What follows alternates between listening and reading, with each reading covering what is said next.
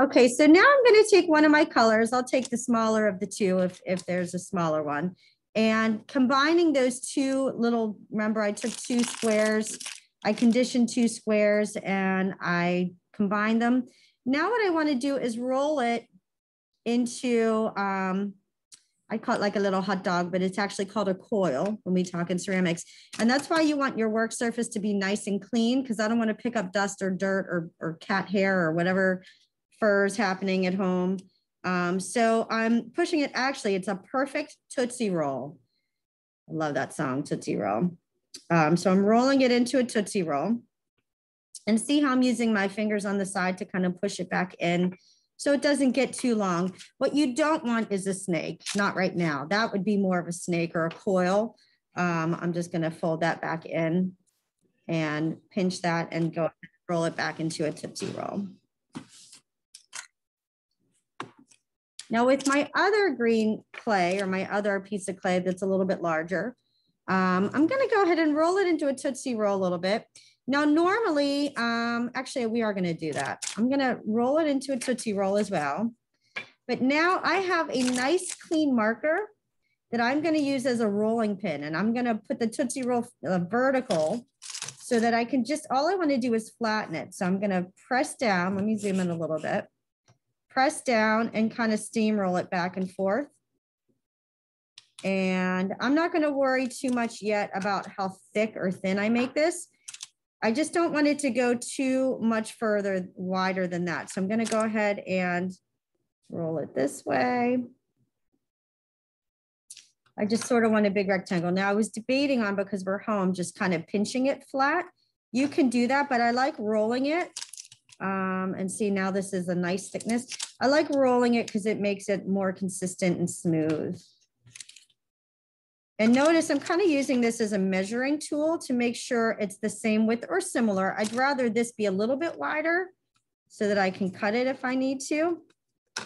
And keep it a decent thickness. I don't know, maybe like cardboard thickness, like the back of your sketchbook kind of cardboard thickness. Okay, so from here, what I'm gonna do, and just watch because I'll go back. I'm gonna cut a nice straight line going across so I can put my Tootsie Roll on top of my slab now is what this would be if we were in pottery. And I'm gonna pick this up and I'm gonna cover it. So think of it as like a pig in a blanket, right? If you ever had little hot dogs, pig in a blanket, and I'm gonna roll it until it overlaps right here. Now at this overlap point is where I want to cut the clay. I don't actually want it to overlap. I want it to meet. So I'm going to cut it there and gently smooth with my thumb. See how I'm kind of smoothing that and pinching it? So I've made a pig in a blanket. And what we've actually created is what's called a cane. That is a bullseye design. So it's a bullseye because you've got like the dot inside the wrapped color. So I'm going to roll it gently. I'm not adding a lot of pressure because I don't want this to get, remember, I don't want like a big long snake. I want a nice Tootsie Roll, and just kind of pinch it a little bit. And that is our first cane. That is a bullseye cane. Okay, so I have my bullseye cane or little Tootsie Roll. Now I have two new conditioned clays that are size of a Tootsie Roll. And I'm gonna do the same thing I did with the last step of the last one and roll out my dark green. So I'm gonna, again, flatten it out a little bit. Let me zoom in. So I'm gonna kind of flatten it out and then roll it. Now in the classroom, I have pasta machines that we normally use, but this is actually working out really well. So I might have to switch gears this year and not use them. We'll see. And roll it into, you know, a nice slab. Again, I don't want my clay to get too thin. This is a nice thickness. And then I'm gonna do the exact same thing with my other color. So again, think steam rolling. I'm gonna rotate so it's a little bit wider. And I want this second one to be similar in size. So I wanna roll it to be close in size to my first one. And again, I'm doing this on a nice clean work surface so that I don't pick up every, and I can even see there's some dust particles in there, but that's okay. It's not going to ruin the project. It just gets annoying if it starts to get dirty. Okay. So now what I want to do with my knife is I'm going to cut some straight, at least 2 straight edges. So I'm going to cut the side. And again, always save your scraps. I'm just going to roll these into little balls. So notice I cut a nice clean edge on one side.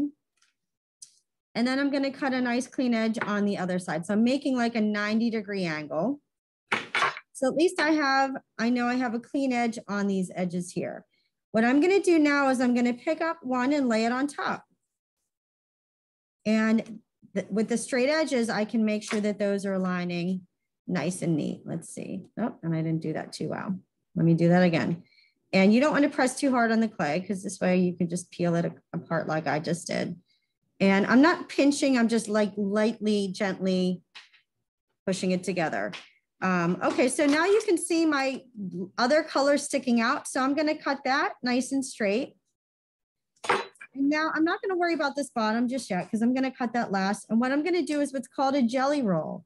Now it doesn't matter to me which color's on the inside or outside. So I can pinch this straight edge and start to roll it. Students live, just watch for a moment and then I'm going to stop and you guys will do. So I'm just rolling it and notice I'm using both fingers so that it rolls nice and straight.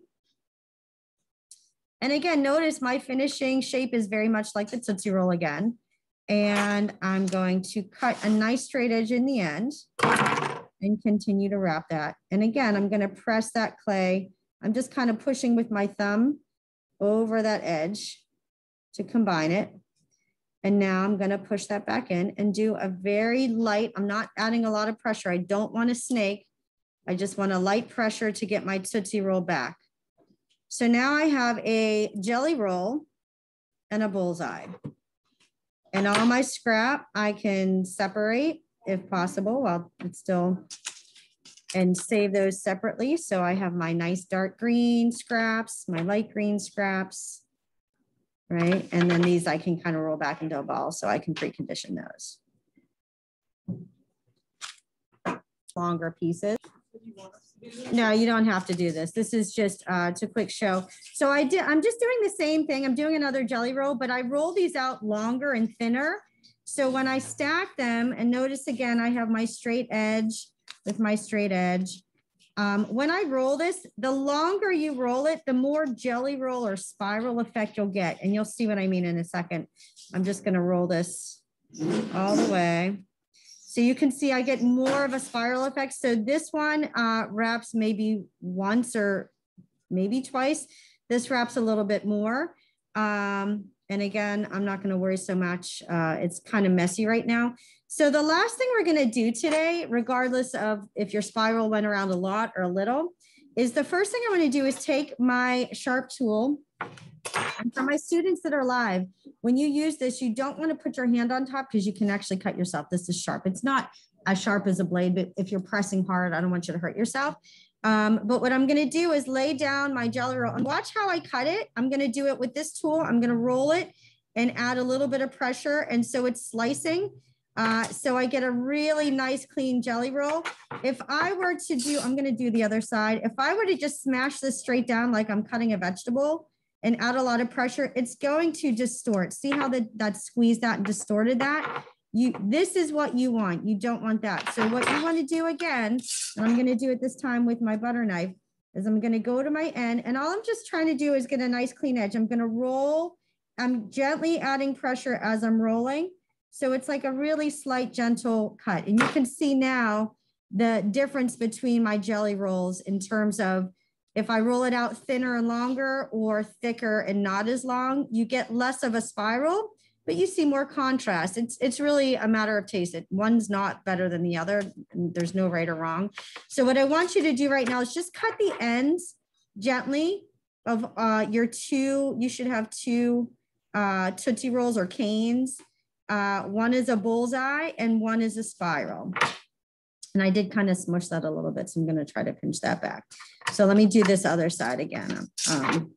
Again, the butter knife is a little bit thicker, so you just want to do a lot of rolling, and you like rolling and slicing. like that. So I have these nice clean ends. This one I'm just gonna fix.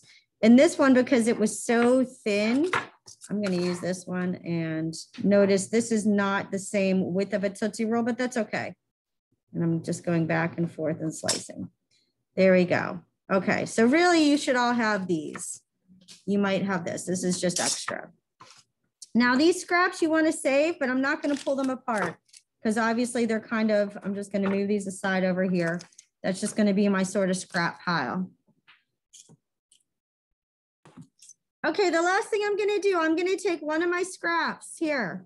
I'm going to roll it into a little baby, think of it as like a corn kernel or a pea. So I'm going to roll this into, think of a tennis ball. If you've ever seen a tennis ball that's fallen apart, the inside of the tennis ball is the core. Now we're going to wrap our tennis ball with the felt. And what we're going to do is we're going to slice really thin slices. And I'm going to use, because I use my spiral as my core, I'm going to use my spiral first. And I want to slice, again, rotating as thin as I possibly can. Let me zoom in here. I want to slice this. Think about, you want the slit. You're at the deli. You're like, give me the thinnest slice of turkey or chipped ham or whatever it is that you want. So I'm going to slice this nice and thin and straight like that. And I'm going to do, let's do 2 or 3 of these. So again, I'm going to flip it and roll it. We're going to rock and roll our Tootsie Rolls. And that one's a little bit smushed, but that's okay. We're still learning. So it's, I'll be honest, it's a lot easier with something super thin like this. I just could not provide all of you with this at home. Maybe you want to use a sharp knife, but I didn't want anyone cutting themselves. Maybe an X-Acto knife. These are not actually blades, but again, with pressure. So just watch what I do for a second. I'm going to take my, I'm calling this like my, it's really like the size of a pea. And I'm going to take this and I'm going to wrap this around my pea, my core. And again, I'm pressing a little bit very gently. And now you can see I have my spiral design on the pea. I'm going to roll this to the other side and take another slice. I'm wrapping that inner core with my slices. So this is how you get a repeating pattern. Now I do have a gap here. I could just push these together. And now what I'm making is a little polymer clay bead that has a repeating spiral pattern. And as I roll this between my hands, I'm rolling it in a very, very light, gentle, you can see here, very light and gentle. I'm not smushing my pea and adding a little bit of pressure. So we're going to save every single little clay piece that you make. So I'm going to do that again. You guys can do this with me. I'm going to take my scrap clay from earlier when I cut it off. Instead of using these, I'm going to use this bullseye. I'm going to do a bullseye design. So again, I'm slicing, and you guys go ahead and do this. I'm just going to finish up my video for my other classes.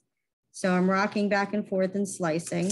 And because the core is so small, I only need maybe 2 slices. So I'm going to wrap around that with a bullseye. Now I have this really nice round circle shape, and on the back side, and do that. So you really want thin pieces, because the thicker your slices are, the bigger your bead's going to get. And if you think about, if you were to make jewelry, you don't want these big hunks of beads. I can show you some examples maybe tomorrow. Some past project students made that the beads are like ginormous and they get heavy. So the smaller your core scrap clay that you start with, your little, what I was saying, my little pea, and the thinner slices, the nice and small that your bead will be. So this is my bullseye. Did not come out so great. You can see how it got distorted, but it's kind of cool.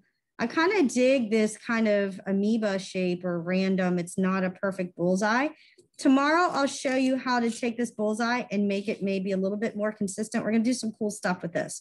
So I have 2 beads. I have my spiral bead, my bullseye bead, all my scrap ends, and for you, your spiral and your bullseye. We're going to continue this tomorrow. So save. Okay, so my students that are live, they're going to take theirs home. So I'm just going to show all of you how to keep these protected from getting, from collecting dust and dirt. So I have just a piece of computer paper here. Parchment paper would be more ideal.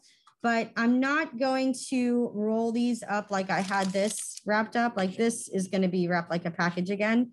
But this, I'm just going to kind of gently keep all my pieces. Woo! And I want to keep the pieces because they're all similar in color, and just kind of fold it up like I'm wrapping, holding an envelope at the ends. If you're home, just kind of, you could even just do that and keep it covered and keep it in a safe place. These you can just wrap up, you know. Again, I try to do it this way so my colors don't touch each other, because the colors, they contaminate so easily. I'm just going to re-roll that. Let me stop.